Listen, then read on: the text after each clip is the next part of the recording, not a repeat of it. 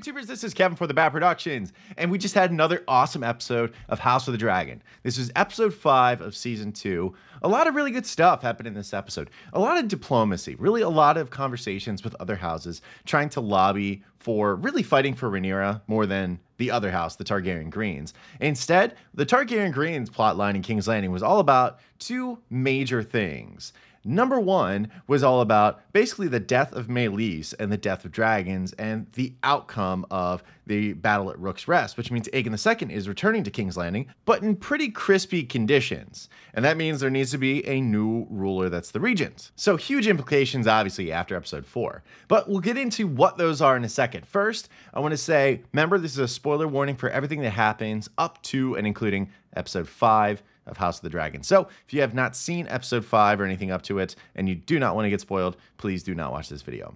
Also, I want to take a moment and give a plug to this channel. Please, we are on the quest of 50,000 subscribers. We are getting very, very close. So if you give a nice little subscribe to this channel, I would greatly appreciate it. You're helping a little Aemond One-Eyed Targaryen's dream come true. All right, getting into the episode, it starts off with the returning conquering heroes coming back to King's Landing from Rook's Rest. And not only is Sir Criston Cole and his band coming back, just victors in general. They're coming back parading the head of Meleys the dragon. This is the feared dragon the members of King's Landing have heard about for ages. The citizens look at Meleys and go like, wow, how could we ever take down Meleys? This is the Meleys that was in the dragon pit and could have wiped out the entire Targaryen Greens and a lot of us. And here it is. This is the head of the dragon, the mythical creature that we were told made the Targaryens special. But it's here, it's just dead. It's just a sack of meat. So this is weird. And at best, as Ryan Condal said, at best, it is a bad omen. At worst, it's basically saying that the Targaryens are not that special. Dragons are not that special. Dragons can be beaten thanks to this parade that Sir Criston Cole has put on. And once again, for all of you Targaryen Green fans out there, listen, I'm dressed as Aemon, but I'm Targaryen Black. Once again, this is a reminder the Targaryen Greens are awful. They're terrible, they're a waste of space, they always make the wrong decision except for Otto Hightower, and they cast him out, which is a wrong decision. So this right here is another example of how the Targaryen dynasty is going to go down the tubes thanks to the Dance of the Dragons. And this could be in an unconventional way. This may not be dragon versus dragon, this may be human versus dragon if they're not careful. I mean, even one of the peasants said to Hugh Hammer, said, "I thought dragons was gods." Wow, he really said it like this.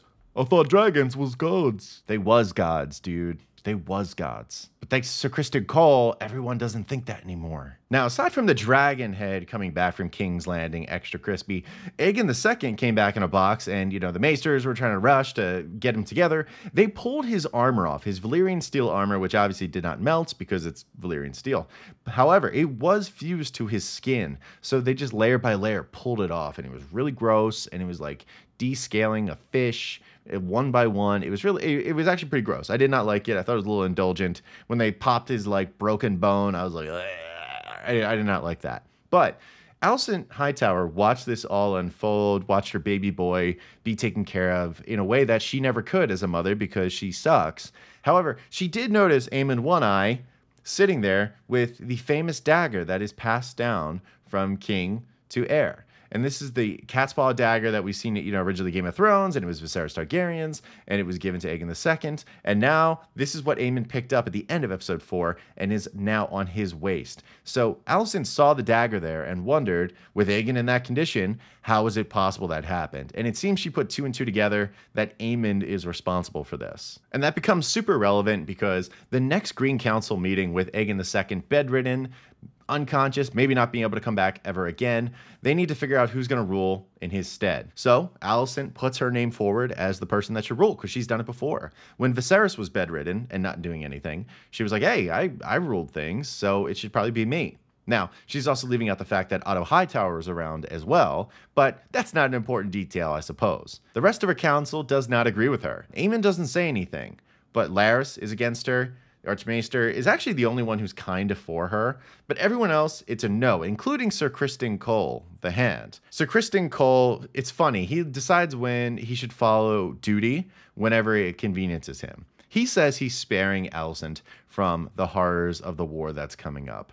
However, I really think Criston Cole is a coward, and he just falls in line. And Aemon didn't really have to worry about anything because he knows he's the male heir, and if there's anything that the Targaryen Greens stand for, is having a penis as a ruler. Like, that's the number one thing. If you're going to take away anything from the Dance of the Dragons, the Greens are not putting a woman forward. And Larys the Clubfoot very astutely said that, and he's the guy that stares at Alicent's feet. Like, it's funny to sit back and think about that. There's two men on the Green Council that use Alicent for sexual favors, and neither of them supported her when it came to giving her power. So think about that when you're talking about exchange of sexual favors for any kind of actual support outside of the bedroom. I do give Aemon a little bit of credit because immediately he checks in. He says, let's work on the Riverlands. And then number one thing he says, let's cut the rat catchers down because the rat catchers are still hanging from the walls of King's Landing for some reason. So that was smart to get him out. But he also orders for that the gates of King's Landing be shut because people are leaving. They're really reeling from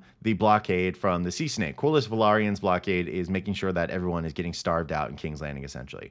They're the #1 navy in Westeros, so there's really nothing that the Targaryen Greens can do except if they send Vhagar to burn all the ships. And that's about it. Otherwise, there's really not much that can really go down. So the peasants are getting really sad about that, and they want to leave. And when they do, they talk about how terrible it is in King's Landing. And everyone says, hey, Viserys, we were so much better under Viserys. So the Greens suck. Maybe we should go to Rhaenyra. So Aemon orders the gates to be shut so no one can leave and talk. And I kind of understand where he's coming from, but that's also like a terrible move because then you're just keeping unrest in the city. Like, people are just going to keep getting upset and it can't be dispersed. So, like, that's a move that I think shows some wisdom, but it's also at the same time extremely brash and very short-sighted by good old Aemon One-Eye. But shooting up to the Targaryen Black Council, Rhaenyra's having a hard time really controlling her council. No one's really believing in her, especially with Rhaenys and Meleys dying, and Corlys Velaryon is really, really sad that Rhaenys has just died. So he's off a Driftmark, he's sad, and it looks like he's honestly just kind of getting drunk at this time. So Rhaenyra doesn't really have anyone to support her with Daemon in the Riverlands as well. So she appears weak, her council thinks she's weak, and she's not really doing anything. Right away, her first instinct was to get on her dragon Syrax from the beginning and go to war, but everyone, including her council, has told her, you cannot do that. You're the one we're all fighting for. So she's just sitting there twiddling her thumbs, unable to help the war efforts, while she's losing allies, she's losing castles, and the war's being turned over to the dragons, and she's one of the few dragon riders they have, and she's probably the best one they have other than Daemon, and she can't do anything about it. Although I'm not going to let her off the hook from a diplomatic standpoint. She has the Starks who have pledged her men, and she has the Vale that is pledged her men. However, the Vale's not going to send any until they get the protection they want. And it looks like they half-assed sent protection. Like, the Knights of the Vale are an incredible army to get. Like, there should be no messing around with this. They don't have a land army at this point. So Criston Cole has taken castles at will, while Daemon hopefully raises an army, which we'll get into that in a hot second. But they don't have anyone on the ground to fight. I mean, they're worried about dragons by the end of the episode, but you need footmen. Now, there are two avenues in the episode that really try very hard to get Rhaenyra those footmen. The first one being her son, Jacaerys. Jacaerys said, I need to be a man of action. I need to go do something. I need to go to the twins because the Targaryen Greens are going to want the twins for a crossing. And instead, we should get it. So I'm going to see if I can make that happen. And he does. He travels to the twins and he meets with Lord Frey and his wife.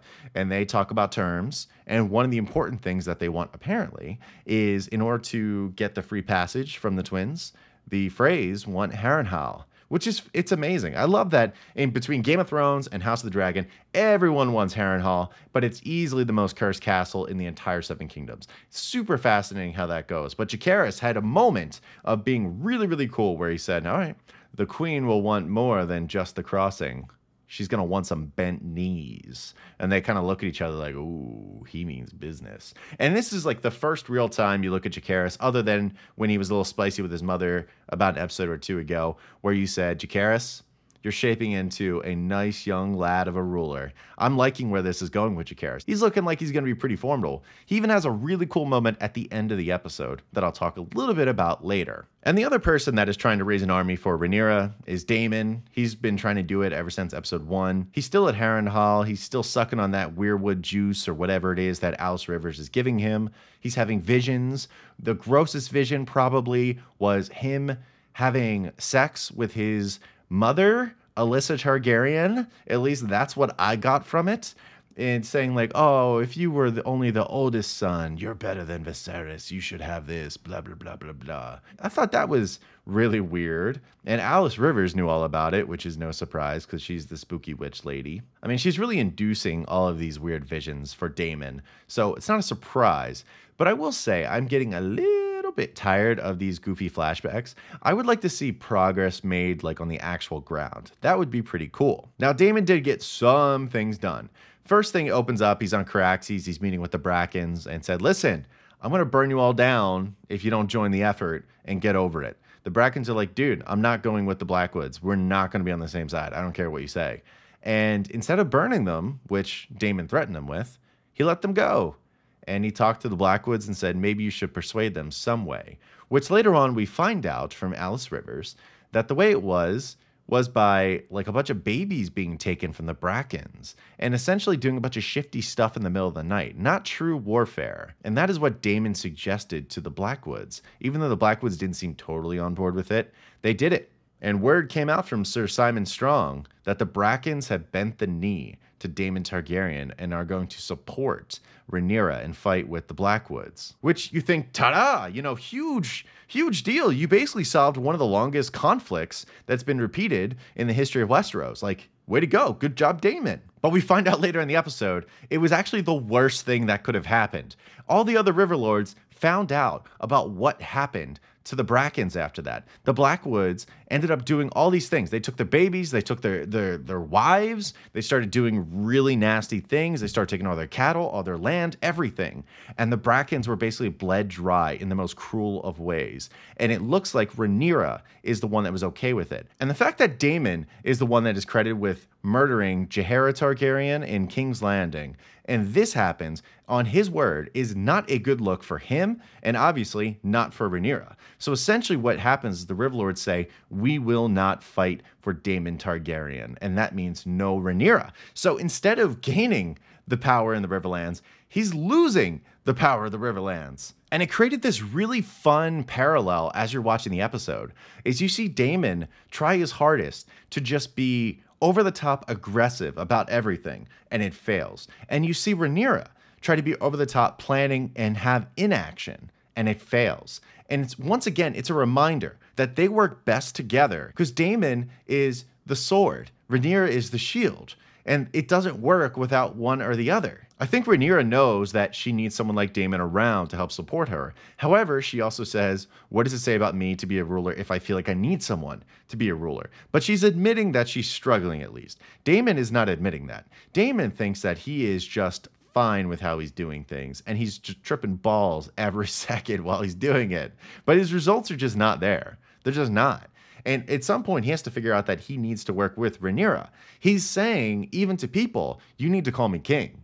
They go, well, you're not going to be king. He's like, well, what does the husband of the queen mean? This guy is planning to be on the Iron Throne. He fully believes he should still be the heir and on the Iron Throne. And Rhaenyra is somehow slighting him in a way that's just imaginative and made up. I mean, that's how you end up having sex with your mother in a dream. You have some serious negligence issues. You feel you're entitled to some kind of romance and love from the public, from Rhaenyra, from whatever that you're not getting that you need. And that's what's going on with Daemon. And Alice is filling this curiosity and basically giving him these like euphoric mushroom trip experiences that makes him explore these things. But I'm getting tired of the trips, honestly. I'm kind of getting there at this point. This is like one thing that I'm getting bothered by in House of the Dragon. I need to see less of him just tripping balls. I really do. I love Daemon. I don't like what they're doing with Daemon. I got one more in me. I got one more in me of them indulging in this pattern over and over again, and I will be officially tired of it. Now, at one point in the episode, Rhaenyra has a conversation with Mysaria, talks about how she's not being respected. And Mysaria says at one point, well, there's more than one way to fight a war, which was very interesting. As a result, they cut to a woman, a handmaiden, that tried to serve dinner earlier in the episode. She was sent off on a boat from Dragonstone, presumably to go to King's Landing, and we see her again at the end of the episode. And who does she go to see at the end of the episode? She visits the girl that was sexually assaulted by Aegon II and who was patted on the bottom and worked in a bar. The speculation as to why she was visited, very curious. My first response would be, is because she may have actually ended up having the child of Aegon II, so he has a bastard that people don't know about. Or it could be something as simple as she works at a pub where a lot of royalty goes, or maybe even some Targaryen ancestry is in that pub. I mean, we talked to Ulf White, said that they were part Targaryen, and at the end of the episode, they were talking about people who were part Targaryen, so maybe it's somehow related to that. Either way, the mystery grows, and I love that. But aside from weird Mysaria tricks, one of the things that could really help Rhaenyra and prop her up is the presence of Corlys Velaryon. Now, Baela talks to Corlys Velaryon, which is her grandfather, and says basically all these hype things. We need to keep fighting. I need to make sure that Rhaenyra gets on the Iron Throne. And Corlys, you have been named as Rhaenyra's hand to the king. And Corlys basically says, I would love to just sail off to Yee and all that stuff and not be a part of this anymore. But Baela basically says that's cowardice. I'm going to make sure that Rhaenyra is going to be on the Iron Throne. And really hypes him up really good. Baela had a great moment in this episode. Absolutely loved it. Jacaerys and Baela had two breakout performances in this episode for me. And she had arguably the line of the episode. Corlys was so overwhelmed, so hyped with what cool stuff that Baela had said. He turned around very quickly and says, I would make you my heir, the heir to Driftmark. And Baela, like, smiles, absorbs it, and rejects it pretty much right away and says, no, I am of fire and blood. The heir must be of sea and salt. I was like, yo, that's badass, okay? So the question is, who's that going to be? Now, does it follow what happens in the book, or do we get something different, kind of like a swerve? I mean, they've definitely teased the idea of Rhaena getting something, because that was one of her things. There's a moment when she's in the Vale, and they talk about how Rhaena's not a dragon rider, but she also doesn't really know how to sail or anything. So what does she get? Could this be it? Or could it be one of the bastard children that are like kind of semi-confirmed that we saw in the previous episode that Rhaenys acknowledged? It could be any of these people. I'm super curious to see how it goes. Now, to shoot all the way back to King's Landing, we first see Aegon II. Looks like he's recovering. Alicent is by the bedside, staring at him, her baby boy that she never really cared for, and even once in season 1 said, "You're no son of mine." Yes, she said that, by the way. However, it looks like she cares in this moment, and it looks like Aegon II's like kind of fine. That for a person that we thought was like dead, he's breathing, he's moving, like not very much, but he's moving a little bit. So I think viewers at home, including myself, can presume he's probably going to live, and he's probably going to be okay, even though the Maester said maybe not. But we skip past that pretty quickly, and we see Aemond in the dark throne room. Bunch of lightning, because remember, he is now King of Westeros. Well, King Regent at least. He's definitely got a full-on rager as he's looking at it. But he hears a noise, and behind him is Helaena, Queen Helaena. And she, in the mystical way that she talks, she says, "Was it worth it? Was it worth the price you paid?" Aemond looked right at her and went, just like that. So I guess Aemond knows that she knows, but I don't know how she could possibly know other than she's just some spooky lady, even though I don't think Aemond believes in that stuff. So there's a lot of turmoil among the Targaryen Greens, but Aemond's king, so it kind of is what it is at this point. Aegon II doesn't appear to be dead. Alicent's not happy because no one supports her, including Larys and Sir Criston Cole. And I think Alicent is kind of realizing about how much of a monster she's made with Aemond. She's made a totally different one with Aegon, but like, Aegon's not a bad guy. Aemond appears to be a bad guy. And Alicent's kind of realizing that now. Yeah, and that's what years of neglect will do for you. And to wrap up the episode was really exciting. Basically, Jacaerys comes back from his trip at the twins, which he tells Rhaenyra, yeah, we pretty much have the twins. They want Harrenhal, and they're going to be on our side. Fantastic. But Rhaenyra really is happy, but she's miserable because this is another sign that she has been incompetent. She's been ineffective as a strong leader up to this point. She said, I'm one of the dragon riders. I'm one of the best ones on our team, and I can't even go out there. So what am I supposed to do? Sit around and watch? She's looking at pictures of Visenya in the books, the dragon queen who was flying with swords in her hand and burning down things on Vhagar's back. And her, she's the queen of Dragonstone, not going anywhere. They're ridiculous. So I can understand why she's getting really upset. But they realize that this war is all about the dragons now. Even Jacaerys, like he's got a dragon, but it's young. It's not as good as Syrax. They've got really nothing when it comes to facing Vhagar. But Jacaerys reminds her, said there's 2 dragons on Dragonstone that can compete with Vhagar, which is Vermithor and Silverwing. But the problem is they're riderless, and that's a pretty big problem. They suggest Rhaena being one of the people to try to control Vermithor. However, Rhaena tried one time and almost died. So what are they to do, right? What are they to do? And Jacaerys suggests that instead they try to look for people who live on Dragonstone that do have Valyrian blood. Like, it would be very diluted, but they have Valyrian blood in them somewhere. Maybe it would be a weird Malister that somehow had relations with a Targaryen back in the day.